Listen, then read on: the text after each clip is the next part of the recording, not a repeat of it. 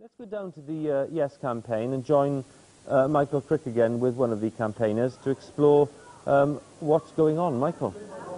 Thank you, Hugh. I'm joined here by Kevin Brennan, a Cardiff councillor and the chairman of the Cardiff Says Yes campaign. Kevin Brennan, how do you think it's going at the moment? Well, I think it's going to be a very close result, but it looks like it's not going to go for a yes vote tonight. I think it's looking fairly close, but I think we may well go down. You think you've lost it? It's very, very close.